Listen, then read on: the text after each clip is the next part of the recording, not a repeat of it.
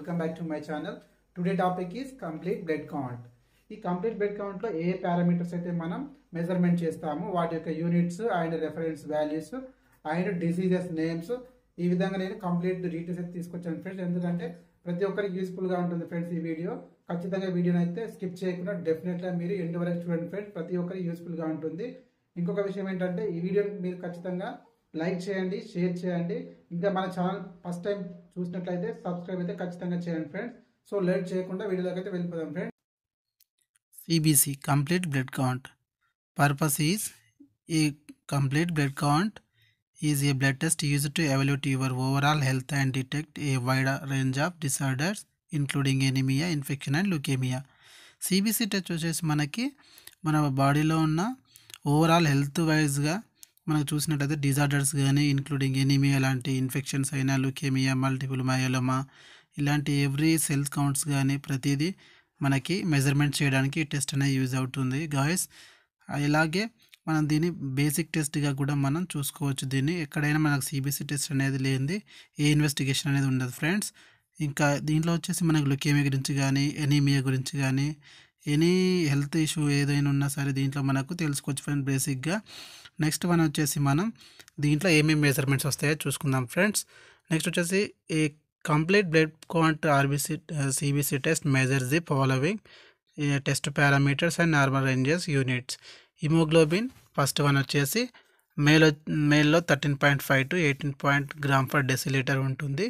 Next ఫీమేల్లో చూసుకున్నట్లయితే మనకు 11.5 to 16.0 gram per decilitre ఉంటుంది. RBC కౌంట్ వచ్చేసి 3.5 to 5.5 millions for cubic MM friends. Third one వచ్చేసి PCV ఆర్ హిమాటోక్రిట్ 37 to 47% ఉంటుంది.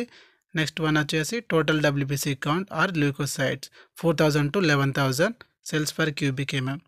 దీంట్లో వచ్చేసి డిఫరెన్షియల్ కౌంట్ కూడా ఉంటుంది. అది వచ్చేసి first one neutrophils 40 to 75%, lymphocytes 20 to 45%, మోనోసైడ్స్ 2 to 10%, eosinophils 1 to 6%, basophils 0 to 1%. Platelets వచ్చేసి 1,50,000 to 4,50,000 lakhs per cubic ML ఉంటుంది ఫ్రెండ్స్. హిమోగ్లోబిన్ ఫంక్షన్ వచ్చేసి చూసుకుందాం.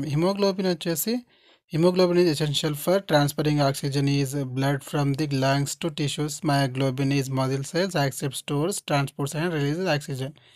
హిమోగ్లోబిన్ వచ్చేసి మనకు ముఖ్యంగా మన బ్లడ్లో నుంచి ఆక్సిజన్ ట్రాన్స్పోర్ట్ చేయడానికి, మన లంగ్స్కి అండ్ టిష్యూస్కి సప్లై చేయడానికి యూజ్ అవుతుంది ఫ్రెండ్స్. ఇది వచ్చేసి హిమోగ్లోబిన్ లెవెల్స్ మనకి ఏ సిచ్యుయేషన్లో మనకి హై వాల్యూస్ ఉంటాయి చూసుకుందాం ఫ్రెండ్స్. సిఓపిడి అంటే మన chronic obstructive pulmonary disease friends. Next వచ్చేసి డిహైడ్రేషన్లో, నెక్స్ట్ వచ్చేసి హార్ట్ ఫెయిల్యూర్లో చూసుకున్నట్లయితే కూడా ఎలివేషన్ ఉంటుంది. కిడ్నీ క్యాన్సర్లో పాలిసైథీమియా వెరా, నెక్స్ట్ వచ్చేసి లివర్ క్యాన్సర్. లో లెవెల్స్ చూసినట్లయితే మనకి haemoglobin levels aplastic ఎనిమియాలో and vitamin B12 డెఫిషియన్సీలో, chronic kidney డిసీజ్లో and iron డెఫిషియన్సీలో and leukaemia, multiple మయోలోమా ఈ విధంగా మనకు ఈ డిసీజెస్లో మనకి లో వాల్యూస్ అనేవి ఉంటాయి గైస్. హిమోగ్లోబిన్ లో లెవెల్స్ ఉంటే ఎనీమియాగా మనకు గుర్తిస్తాం ఫ్రెండ్స్. దీనివల్ల చాలా మనకు ప్రాబ్లమ్స్ అయితే ఫేస్ చేస్తాం మనము. షార్ట్నెస్ ఆఫ్ బ్రీతింగ్ ఇలాంటివి చాలా ఉంటాయి ఫ్రెండ్స్. ఇంకా మీకు కావాలంటే నేను వేరే ఇక్కడ వీడియో కూడా చేస్తాను దీనిపైన. నెక్స్ట్ వచ్చేసి మనకి WBC ఫంక్షన్ RBC ఫంక్షన్ ఏ విధంగా ఉంటుందో చూసుకుందాం ఫ్రెండ్స్. RBC ఫంక్షన్ వచ్చేసి మనకి red blood cells are responsible to transporting oxygen from your lungs to your body are tissues. అంటే ఇది వచ్చేసి మనకి RBC అనేది మనకు ఆక్సిజన్ని మన బాడీ నుండి ఇంకా మిగిలిన టిష్యూస్ లంగ్స్ నుంచి బాడీలో ఉన్న మిగతా టిష్యూలకి మనకి సప్లై చేయడానికి అయితే యూజ్ అవుతుంది ఫ్రెండ్స్. ఈ యొక్క RBC లెవెల్స్ వచ్చేసి హై వాల్యూస్ మనకు వచ్చేసి ఎక్కువగా స్మోకింగ్ చేసే వాళ్ళలో అండ్ మరి కంజెన్షియల్ హార్ట్ డిసీజ్ వాళ్ళలో అండ్ అలాగే చూసినట్లయితే డిహైడ్రేషన్ ఉన్న దాంట్లో, అలాగే లో బ్లడ్ ఆక్సిజన్ లెవెల్స్ అంటే సాచురేషన్ రేట్ తక్కువ ఉన్నట్లయితే, అలాగే మరి పల్మనరీ ఫైబ్రోసిస్ చూసినట్లయితే దీంట్లో మనకి హై వాల్యూస్ అనేది చూపిస్తుంది ఫ్రెండ్స్. RBC లో వాల్యూస్ మనం చూసినట్లయితే ఐరన్ లో వాల్యూస్ ఉన్నట్లయితే మనకి RBC కౌంట్ అనేది తక్కువగా ఉంటుంది ఫ్రెండ్స్. మనకి ఇంకా క్యాన్సర్ పేషెంట్లో చూసినట్లయితే అదేవిధంగా లో వాల్యూస్ ఉంటుంది. అలాగే క్రానిక్ కిడ్నీ డిసీజెస్ ఉన్నట్లయితే కూడా మనకి లో వాల్యూస్ అనేది అబ్జర్వ్ చేస్తాం ఫ్రెండ్స్. నెక్స్ట్ వన్ వచ్చేసి sickle cell anaemia, sickle cell disease, ఇంకా ఎక్కువగా బ్లడ్ లాస్ ఉన్నట్లయితే ఇది మనం లో వాల్యూస్ అనేది అబ్జర్వ్ బాగా చేస్తాం ఫ్రెండ్స్ RBC కౌంట్ అనేది. నెక్స్ట్ వచ్చేసి మనం డబ్ల్యూబీసీ ఫంక్షన్ ఏ విధంగా ఉంటుందో చూసుకుందాం friends. WBC function next one వచ్చేసి WBC blood cells protect your body against infections.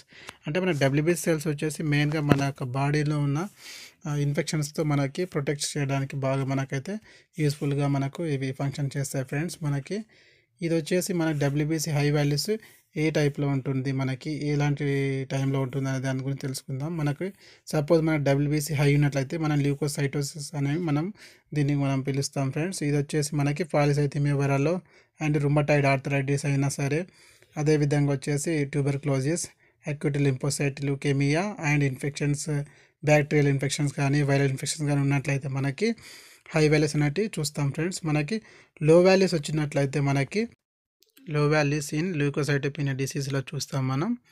Infection such as HIV are hepatitis positive cases and some cancer కేసెస్లో కూడా చూస్తాము.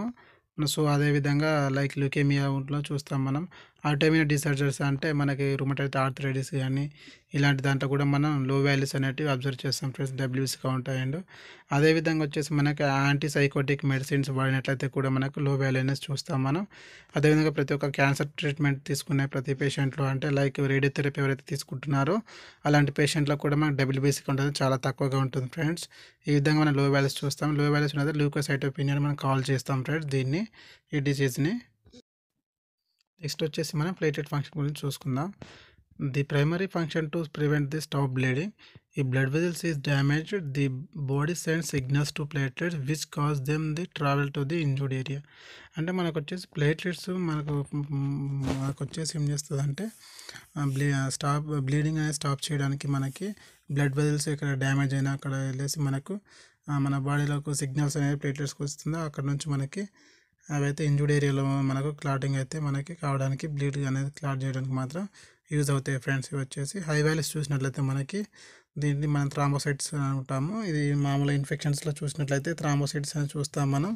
అలాగే iron deficiency and cancer, remove of your spleen అంటే spleen remove చేసిన పేషెంట్స్లో కూడా చూస్తాం మనం. అలాగే అక్యూట్ బ్లీడింగ్ ఆర్ బ్లడ్ లాస్లో ఉన్న పేషెంట్స్లో చూస్తాం. లో వాల్యూస్ చూసినట్లయితే మనకు థ్రాంబోసైటోపినియా అనే డిసీజ్లో చూస్తాం మనం. ఇది వచ్చేసి ల్యూకేమియా అండ్ అదర్ క్యాన్సర్స్లో కూడా చూస్తాం మనం. అదేవిధంగా మనం సమ్ టైప్స్ ఆఫ్ ఎనిమియా అంటే ఇంతవరకు చూసుకున్న ఎనిమియా గురించి దాంట్లో.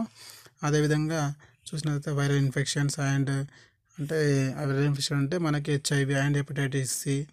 అలాగే మరియు క్యాన్సర్ పేషెంట్లో చూసినట్లయితే మనకి కీమోథెరపీ డ్రగ్స్ అయితే ఎవరైతే వాడుతున్నారో వారి లోపల కూడా మనకు లో వాల్యూస్ మనం చూస్తాం ఫ్రెండ్స్. అదేవిధంగా రేడియేషన్ థెరపీ లేకపోతే కీమోథెరపీ తీసుకునే వాళ్ళంతా ఉంటాయి. అలాగే మనకి ఆల్కహాలిక్ పేషెంట్స్ ఉంటారు కదా, హెవీ ఆల్కహాల్ కన్జంప్షన్ ఎవరైతే తీసుకుంటారో వాళ్ళ లోపల అయితే మనకి ప్లేట్లెట్స్ కౌంట్స్ అనేది మనకు చాలా తక్కువగా చూస్తాం గాయస్.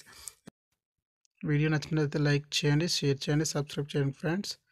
మరిన్ని videos stay tuned to my channel. Thank you for support. Thank you for watching friends.